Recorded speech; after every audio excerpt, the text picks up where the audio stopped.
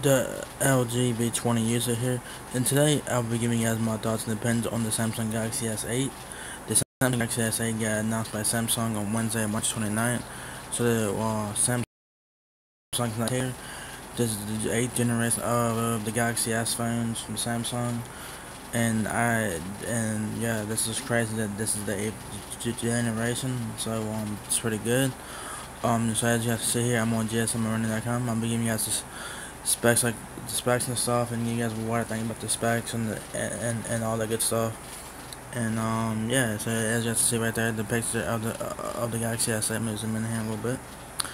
And in my opinion, it looks beautiful. It looks gorgeous. It's a fucking sexy ass phone, yo. No lie, sexy ass phone right here, man. Um, yeah. Um, so it looks like the screen, the front of the phone looks nice as hell, and if you guys can probably tell, there's no physical home button on this one because the S8 will have on-screen keys now, so I think it's a good. So that's really good there. Um, it looks like the power button and the volume button are on the left side of the phone, so that's good. If you guys prefer it, I mean it don't matter to me. Cause I'm used to of having the power button on the back of my phone. Cause I have it on my V20 obviously, and I had it on my G Stylo.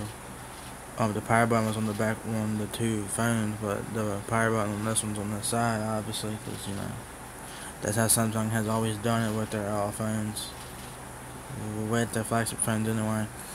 Uh, it's on the left side. I don't know how I would feel about that. I would have to get it. I would have to get a Galaxy S8 and test it out and check it out and see if I like the power button where it is or not. But it should be pretty good where it's at because it'd be you'd be able to position your finger over it pretty well. So the S8 is supposed to get released April 21st, 2017, which is 3 weeks from Friday. So that's pretty good. I cannot wait for this phone. I'm excited about the S8 Plus. Yeah, the S8 Plus has my attention. So, you know, yeah.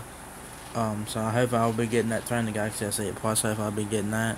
I may do a video on that phone too. So I'm just giving you guys a video on the Galaxy S8 right now. Like I said, it's supposed to release April 21st, 2017. The phone weighs 155 grams and it comes with Android 7.0 Nougat with Samsung's touchless interface on there. 64 gigabytes of internal memory, micro SD card slot. The Galaxy S8 this year has a 5.8-inch display, whereas the last 3 generations of the Galaxy S phones had a 5.1-inch display. This one finally bumps it up to phablet size, 5.8 inches, 1440 by 2960 pixels. So that's interesting pixel resolution there. 12 megapixel rear-facing camera. It's probably gonna be the same camera as it was last year, but probably a little bit better. It records 4K video, 4 gigabytes of RAM, Snapdragon 835 from Qualcomm, and a 3000 mAh battery. That's quick specs. We can show you guys pictures on the phone. Show you guys more pictures of the phone anyway. So here it is. Here it is. The S8 up a lot closer. And man, this phone is it's sexy as hell. I like this phone, man. Yeah, I just in the black version right now, and you'll be able to get the S8 in different colors. On the top of the phone, you have the earpiece, your front-facing camera, and other sensors and shit. So it's have like an iris scanner and all this shit, facial recognition, all kinds of shit. Like I mentioned a few minutes ago, power on the left side shows the volume buttons. Down here, you have nothing. You might have a Samsung logo down there. Maybe, I don't know. It's hard to tell with the black paint job. On the back of the Galaxy S8, you have your camera flash, Samsung logo, and your fingerprint sensor. I don't like where the fingerprint sensor is located. I don't like that because it could interfere with the camera. If you get your hands over the camera, it may smudge up the camera lens. So I don't know how that's gonna do well with that. Yeah, then they should have stuck the fingerprint sensor underneath the camera. At least do that. I mean, next to the camera, that's just fucking stupid, man. That's just my opinion. And you got the Samsung logo, obviously. There's no Galaxy, there's no Galaxy S8 branding as far as I know. Here are the other colors of the Galaxy S8. Looks like a silverish color, a blue color,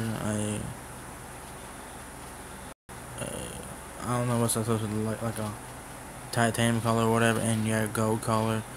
The gold Galaxy S8 might look nice. So I think my favorite colors is the gold one and the black one. So that's what the frames look like front and back in different colors. Let's get back to the specs here. Yeah, I'm excited about the S8 Plus though. So the S8 will support GSM, HSPA, LTE obviously, and CDMA of course. It's coming to every major carrier out there: AT&T, T-Mobile, Sprint, Verizon, US Cellular. I got announced March 29th, like I just said earlier. Coming out April 21st. The phone weighs 5.47 ounces. It has Corning Gorilla Glass 5 on the back, so that should be good with protection there. So if you drop your Galaxy S8, you should be fine. It's a single SIM. It's nano SIM. It takes nano SIM cards. Samsung Pay, of course, that's on there. It's a Samsung phone. Samsung Pay supports Visa, MasterCard certified. It's IP68 certification for dust and waterproof over 1.5 meters for 30 minutes. And of course, the Galaxy S8 has a Super AMOLED display of 5.8 inches, 83.6 screen to body ratio, 1440 by 2960 pixels with 570 ppi. Excuse me. Multi-touch, of course. Corning Gorilla Glass 5 on the front as well. You have 3D touch, home button only, so they kind of took an Apple feature and put it on this one, but it's for the home button. I'm not sure how that would work. I would have to look at some videos on that. It has always on display, so if your phone's in sleep mode, you can your phone this thing will always be on one, so you'll be able to see the time and notifications and other things. That's touches UI like I mentioned before. However, they got better with TouchWiz, because the last Samsung phone I had, it had TouchWiz on my Galaxy Reverb, and that shit was laggy as a motherfucker. But however, they have gotten better with TouchWiz. It is Android 7.8 Nougat, of course. There's 2 chipsets depending on what region you're in.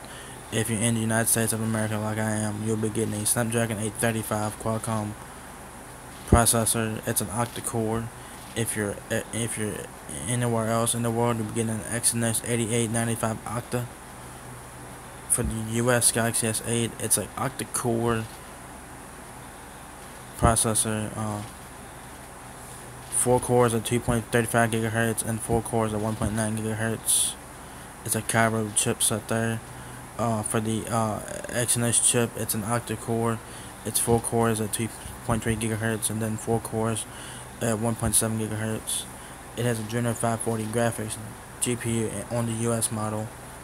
Memory card slot, 256 gigabytes of micro SD cards, 64 gigabytes of internal memory, 4 gigabytes of RAM. So 64 gigabytes will only be the only storage option that you'll get. I have 64 gigabytes of memory on my V20, and that's a lot of memory. There are 2 cameras on the Galaxy S8, of course, as you know. 12 megapixel rear-facing camera with an f.7 aperture lens, face detection, autofocus, optical image stabilization, LED flash. The features of the camera has a 1.5 it has sensor, so I can't tell what that is. It has pixel size and shit, and has geotagging, simultaneous 4K video, and 9 megapixel image recording, so that's interesting. Touch focus, face, smile detection, auto HDR, panorama, of course. 4K video. Oops, let me go back. 4K videos at 60 frames per second. That's pretty neat. 1080p videos at 120 frames per second. So submission video there, I guess. HDR dual video recording or receiving or whatever. Dual video recording, I guess. So there's no 720p video on this phone. That's not an option. So yeah. So you get 4K videos at 60 frames per second. So that should be pretty good. So the front-facing camera is 8 megapixels this time around. It has an f1.7 aperture lens. It has autofocus, dual video call, auto HDR, and the videos on the front camera record in 1080p HD. Alert types, you get the vibrations and all that shit. Loudspeaker, yes. 3.5mm headphone jack, of course. 24-bit audio and the active noise cancellation and the dedication mic. It supports Wi-Fi 802.11, ABGN, and AC dual band, Wi-Fi direct hotspot, Bluetooth 5.0. So this is the first phone to have Bluetooth 5.0. So that should do one that's with Bluetooth now, low energy. So this is the first one that has Bluetooth 5.0. So that's fucking insane. My V20 has Bluetooth 4.2, so not too far behind. GPS, of course, NFC, of course, to do Android Pay and other things like that. Radio, no. But if you get the Sprint version, I think you'll have FM radio on there, I guess, I don't know. USB 3.1, Type C 1.0, reversible connected, so it is USB Type C. It is an iris scanner, like I mentioned earlier in the video. Fingerprint sensor on the rear back, on the back where the camera is. I don't like where the fingerprint sensor is situated. I don't like where it's located, because it could interfere with the camera and it could smudge up the camera lens, man. Samsung should have put the fingerprint scanner underneath the camera at least, man. Yeah, that's the only thing I don't like about the phone, is where the fingerprint scanner is located. You had a set of barometer, gyro, proximity, compass, barometer, heart rate, and SpO2, what the fuck that is. So this does have a heart rate monitor and all that. So I would not trust this for accuracy on the heart rate monitor. If you need to get accurate heart rate information, go to your doctor. So I would not trust the Galaxy SL on that. I would not trust that. So if you need a, if you want to check your heart rate and all that, go to your doctor. So yeah, it's 10.05 browser. If I have Google Chrome on there, if I have Samsung browser on there, maybe, or if I just have Google Chrome, I'm not sure. Java has a whole bunch of shit on here. It supports Samsung DeX, which is a desktop experience support, which is pretty cool. Fast battery charging, it has wireless charging. It has Q and PMA wireless charging support. AT&T support, AT&T Plus support, I'm not sure what that is. It has S-Voice native language command and detection. They still got fucking S-Voice on this motherfucker, dude. S-Voice is fucking terrible. But they're supposed to have this assistant thing called, it starts with a damn B, I can't pronounce the name. It's BIXBY. Supposed to have that on there. I don't know if S-Voice is on there or not. Hopefully S-Voice not on there, cause dude, S-Voice is so fucking a long time ago, and S-Voice was terrible. It was never good. So you have MP3, MP4 player and all that shit. Photo, video editor, document editor.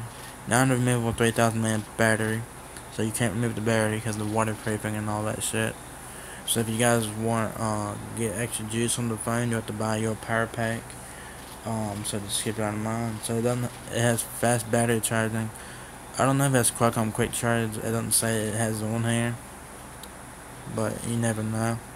The Galaxy S8 comes in a slew of colors: Midnight Black, Orchid Gray, Arctic Silver, Coral Blue, and Maple Gold. The black one and the gold one are my favorite. The blue one, I would never get a blue phone. Ugh. Nah, that I just wouldn't. Yeah, man. The S8 is now here. It's been announced. So now April 21st, 2017. It's coming to all the major carriers out there, including US Cellular. Also, two prepaid carriers has also announced the Galaxy S8, Cricket Wireless and Straight Talk. Now, I know for a fact that Metro PCS, Beast Mobile, Virgin Mobile, and other prepaid carriers will get the S8. But Cricket Wireless and Straight Talk has announced that they will be carrying the Galaxy S8 Plus. If you guys want to pre-order, the prices on the Galaxy S8 is ridiculous. People are saying it's overpriced. Personally, it depends on who you ask. The Galaxy S8 is $750. So keep that in mind. So that's a hefty price. Last year the S7 was $650 when it came out, I think. So the S8 is $750 to start for the S8, and $100 more for the S8 Plus. Cause that's the phone I want. Is the S8 Plus. The S8 Plus has my attention. Cause I'm never buying another LG phone again. Cause I'm having a lot of issues with my V20, and dude, LG fucked up on this phone. So that's why my next one's gonna be a Samsung phone, and hopefully it'll be the S8. That will be my next one. Hopefully, we'll see. But yeah, man, this is a nice phone. It's a sexy ass phone, gorgeous and all that. It has pretty good specs. Has pretty good features like the iris scanner. I'm not sure how that's gonna work and all that. The fingerprint scanner. The only thing I don't like about the fucking phone, is where the fingerprint scanner is located. It's located next to the camera. And that is gonna be a problem, because if you're trying to fucking unlock the phone or whatever, it's gonna get in the way of the camera, and it may smudge up the camera lens. So I mean, Samsung did an epic show on that. I think Samsung should have put that shit underneath the camera at least or something, because where it's located is man. I don't like where it's located. I really don't like that. I think it's a fail. And yeah, I mean, it's nice that it has a fingerprint scanner, because I probably use that motherfucker, because I usually fingerprint scanner on my V20, and it's great. But the fingerprint scanner where it's at, and next to man, why would Samsung do that? I don't know why they put it there. Hopefully the Galaxy S9 will have the fingerprint scanner somewhere else. So we'll see about next year's Galaxy S phone. We'll see.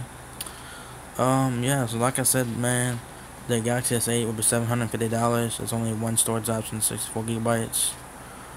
And I heard that China's supposed to get a 6 gigabyte Galaxy S8. I don't know if that's true or not. I don't know if that's true or not. So if China gets a 6 gigabyte Galaxy S8, I'm gonna be fucking pissed, because fuck China. So and also saying before the S8 got announced that there'd be a 128 gigabyte Galaxy S8. I don't think that's true, but who knows, it could come at a later time. But there's a 64 gigabyte S8, and that's what the base model is. So 64 gigabytes is printed memory. I have 64 gigabytes on my V20, and I have over 45 gigabytes left on my V20. So 64 gigabytes is plenty for me anyway. But more storage is better in my opinion. So yeah, and micro SD card is a definite win. With 256 gigabytes of micro SD card expansion, it's a definite win. The colors I would get if I get this phone, if I get a Galaxy S8 Plus, I would get a black one or a gold one. It I guess depends on what carrier you have. If you're on prepaid, I guess you're fucked, because you only get like one or two colors. But if you're on postpaid like Verizon, AT&T, T-Mobile, Sprint, or US Cellular, you might be able to get a multitude of colors. So yeah. So if I get that S8 Plus, my two choices of colors would be the black one or the gold one. Cause the blue phone, nah. Yeah, the specs on this phone are pretty good, like I said. The iris scanner is interesting. I don't know what that does exactly. I really ain't paying too much attention about it. But yeah, like I said, it's coming to all the major carriers out there. It'll be released April 21st. Pre-orders. Do you guys want to pre-order Galaxy S8? Oh, you know what? You can do it starting tomorrow, April 30th. Pre-orders will begin for the Galaxy S8, and once you pre-order the Galaxy S8, you'll get a free Gear VR headset and I think Bluetooth headphones without. I think so. So you'll if you pre-order the S8, you'll get a free Gear VR headset, which is pretty dope, and free Bluetooth headphones, I believe so. So that's pretty cool. And like I said earlier, the S8 is $750. So keep that in mind. But if you're on T-Mobile, AT&T, Sprint, Verizon, and US Cellular, you'll be able to get this phone on a payment plan. So if you guys don't want to buy this phone outright, you guys can get this phone on a payment plan and do it there. But if you guys want to buy it outright, like I said, it's $750. So keep that in mind. So if you guys, yeah, man, I'm excited about the phone, man. The S8 Plus has my attention, like I said. So yeah. The only difference between the S8, the only difference between the S8 and the S8 Plus is the battery and the screen size. But other than that, the two phones are pretty much similar in specs and everything else, man. So if you guys, man, yeah, if you guys have the V20 right now or any LG recently, if you guys have any LG phone, I suggest that you guys drop LG and get a Galaxy S8 or an S8 Plus. Cause dude, I don't know if the G6 will have the boot loop issue or not, because my V20 has a boot loop issue. The G5 has another recent LG flagships, man. And I'm never buying an LG flagship phone again. My next phone's gonna be a Samsung phone. Hopefully it's a Galaxy S8 Plus. I'm never buying LG phones again. Fuck you, LG. You fucked up on your phones. You need to man the fuck up and fix your shit.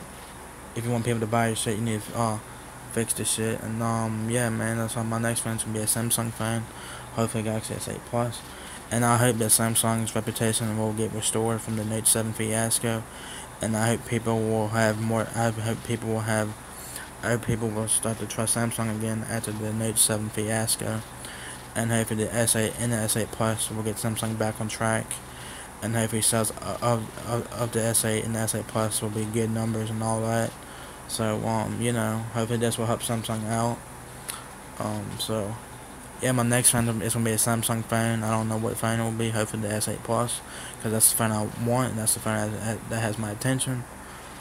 So you know, yeah, pre-orders for the Galaxy S8 start tomorrow, March 30th. And if you guys pre-order the S8, you guys will get a free Gear VR headset and a free Bluetooth headphones, I believe so. So that's pretty good. Yeah.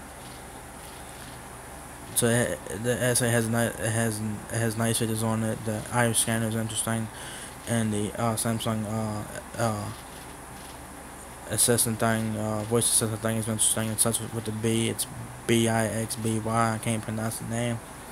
So yeah. So that, I guess that's pretty much it on the Galaxy S8, guys. That's the recap. The Galaxy S8 pre-order starts tomorrow, March 30th. It'll be released everywhere. April 21st. It'll be $750 if you want to buy it outright. If you want to pay it in the payment plan, check your carrier for that. They'll help you out with that. So yeah, if you guys enjoyed this video, give me a thumbs up, guys. It really helps me out a lot. Please rate, comment, subscribe. Thank you very much for watching my video, and like I said, the next one. Peace out.